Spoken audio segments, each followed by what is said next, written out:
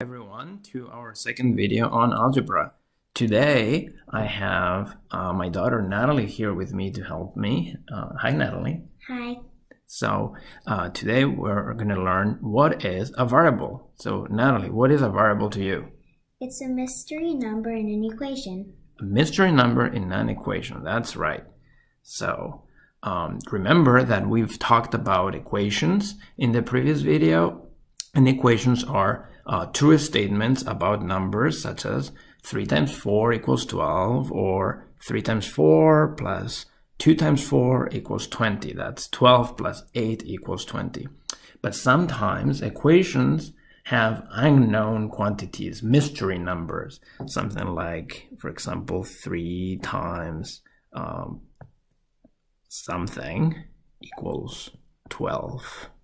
And this something that we don't know about, that is our mystery number, and that is a variable. So remember though that we learned that algebra means the art of balancing equations. So our job is to find what numbers fit in these boxes to balance the equations. So to find these numbers that will make equations true. For example, those numbers that we need to find, those are the variables, and we usually write them like so. We write them with a big X, like 3x equals 12, or 5 plus y equals 7. And our task is to find out what is the value of x or what is the value of 7.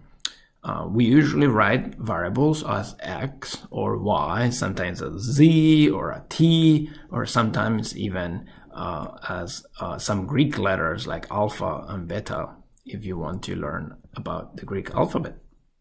And so let's get started with some equation and try to figure out some values of some variables. So for example, we have 5 plus x equals 7. So Natalie, what is the value of x?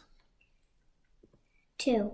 Yeah, exactly. So here x is 2. And Natalie, how did you know that x was 2 here? I looked for a number that added to 5 gives me 7.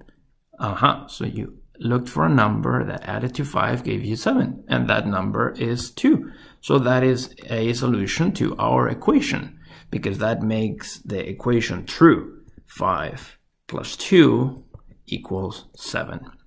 But remember that numbers count things, and equations represent truths about numbers, and we can represent those. So we can think of groups of objects, of elements, and represent our equations according to those groups. So here is a group of 7 watermelons. So the total of the watermelons is 7.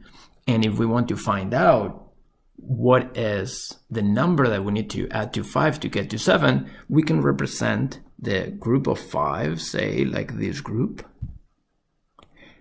And then, so this has 5 elements, and then we need to find how many more watermelons we need to get to 7, and that would be this 2 watermelons. Okay, so that is the equation.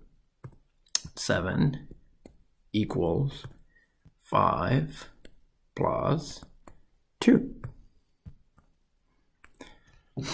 Another way to look at this is that x, our number x, or mystery number x, was the number 7 minus 5, because we already had 7. We subtracted 5 watermelons, and that gave us our mystery number, which was 2.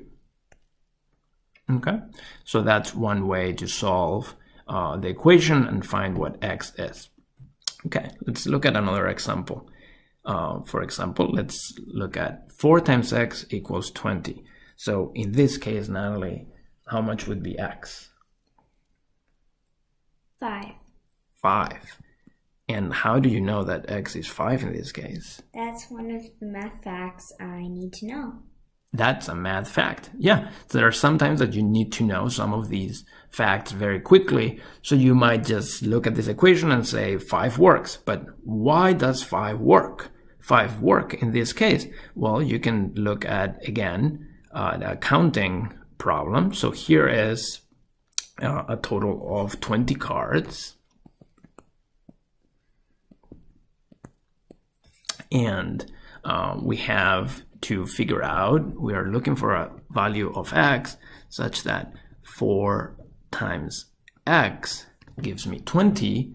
And remember that multiplying by 4, so what this is saying is that x is how many elements will there be if I try to divide these 20 cards in 4 groups.